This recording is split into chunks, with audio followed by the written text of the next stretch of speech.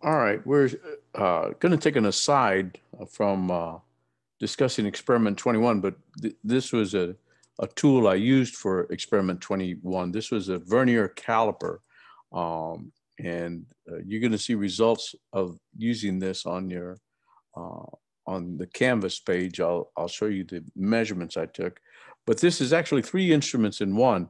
You can measure well, let me get well, I'll just stick with this one. I've just got a piece of PVC pipe, a piece of PVC pipe here. So you can measure the outside diameter using these uh, outer jaws. You can, this one is like um, 22 millimeters. It's got it both in millimeters on the bottom and inches on the top. And on the top, it measures to 1/128th of an inch. I think you can see that. And on the bottom, it's 0.05 millimeters. You can measure up to 0.05 millimeters. So you can measure the outside diameter, or uh, you can measure using these jaws, you can measure the inside diameter. You can measure the inside diameter. But what people don't notice is that there's a little rod at the end.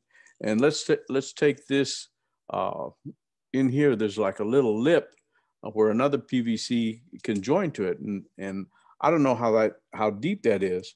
So I can just use this little device and measure how deep that little groove. It's not a groove; it's a little raised part. I can measure how far down that goes, and it's like 20. No, it's like uh, 18 millimeters. And the vernier, if you can see that, you can see that the let me get a little pointer here. Um, it's at the 18, and then you line it up. You look where this thing lines up, and it looks like it lines up with the 3.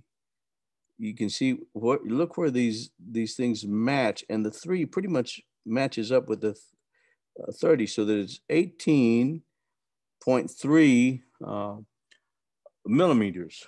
And that's how you read a vernier caliper. So I'm going to post pictures on that show how I used it to measure some of the devices that we use for experiment 21. Okay, that's end.